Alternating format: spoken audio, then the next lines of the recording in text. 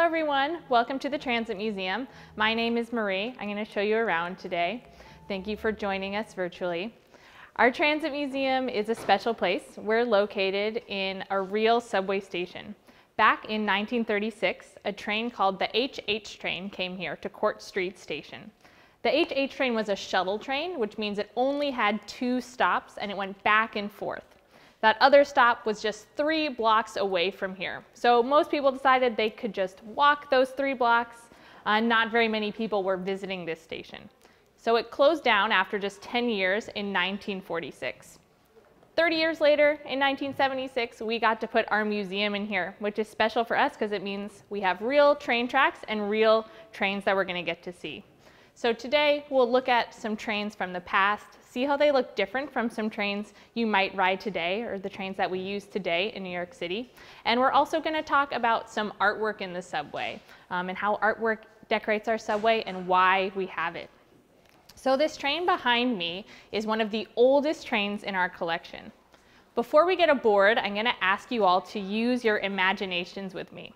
So we're going to imagine today is October 27th, 1904. So we can imagine that we're all wearing fancy gloves and hats, people dressed a bit differently in 1904.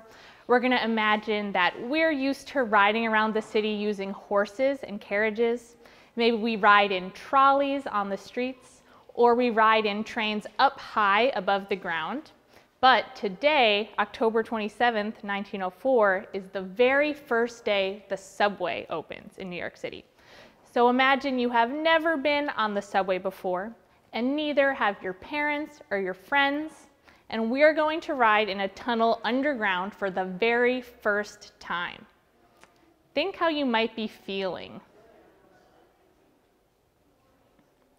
So a lot of people were excited to ride this new subway. The subway is going to take us a lot of cool new places, but people were also kind of nervous, even a little bit scared, right?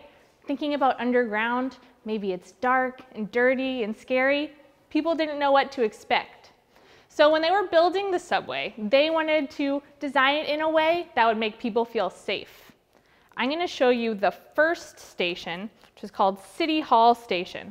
And it was the very first station on our first subway line.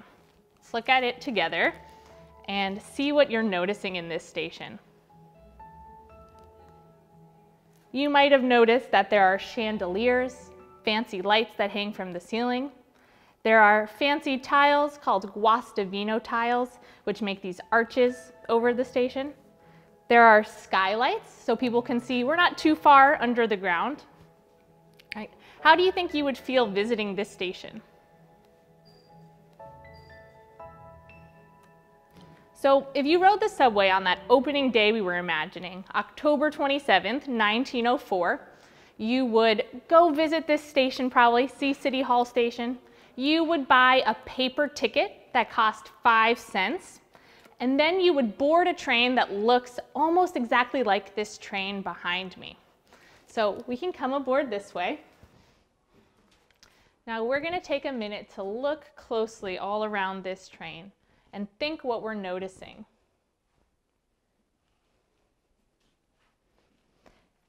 You might have noticed these seats.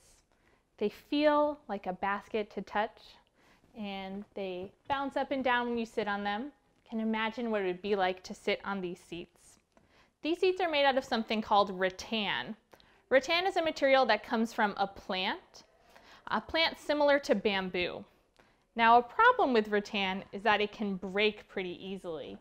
Even here in our museum, we see some spots that have gotten broken.